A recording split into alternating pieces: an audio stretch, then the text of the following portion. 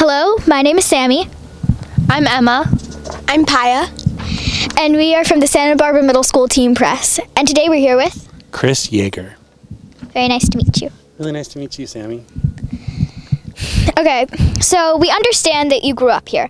Tell us about one of your favorite memories of growing up in Santa Barbara.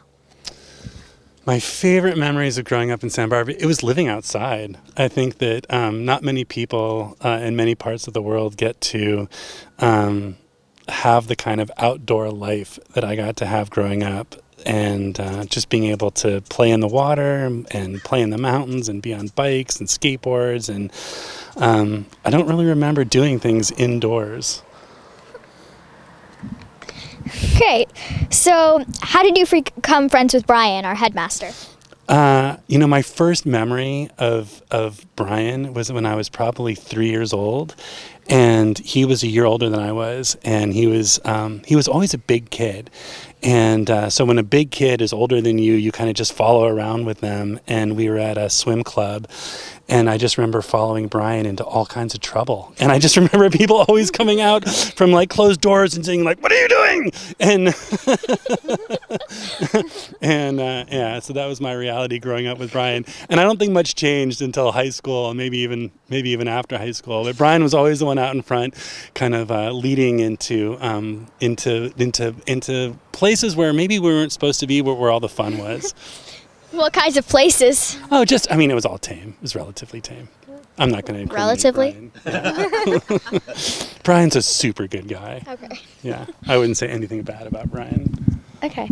We learned that you were among the first students in the exchange program with China in the 1970s. Can you tell us more about that experience and how it shaped your life? Yeah, absolutely. So it was actually in the 1980s, and China had a massive transformation in its political reality in 1976. The three biggest, sort of most powerful leaders in China all died that year. And in the Chinese calendar, it's the year of the dragon. And there was also this incredible earthquake that happened that year. There were all these really auspicious things that happened. And the country, like, it just changed. It went from one reality to another in the span, well, it happened in this sort of 1 year, but it took a couple years for the new reality to take hold. And in the old reality, China didn't have relationships with other countries. They had like relationships with 3 countries. But then after the new reality and this old guard died, they opened up to the rest of the world.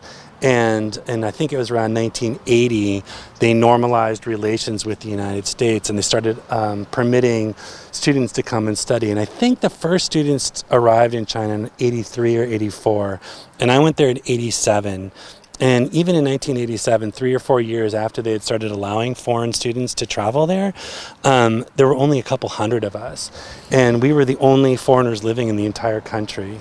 And was your question like, how did it change my worldview or something? Because it changed everything for me.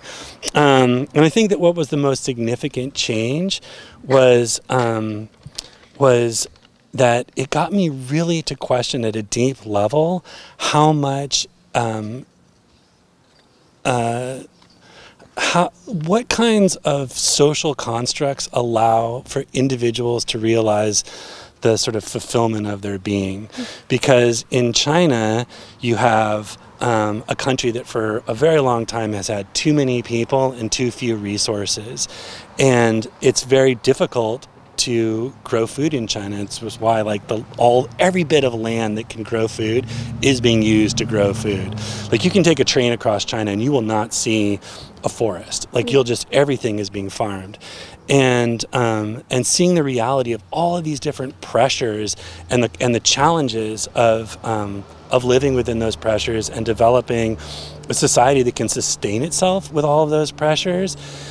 And then what are the opportunities for individuals to actually express themselves and become themselves? And it's really different. There's just bigger limitations, and individuals don't get the same opportunities to decide for themselves like who they want to be and how they want to live their lives. And so I came back really interested in so you know, what are sort of economic and political and social constructs that enable a society, a world, to live with limited resources and to be able to sustain itself and to be able to nurture the individual? That's a big answer, but that's sort of like that. I went on to college and I studied that, and I feel like my work life after that was sort of deeply engaged in that fundamental question, which is how does a number of people with limited resources sustain itself without burning out those resources and still allowing for individuals to become their fullest selves? Yeah.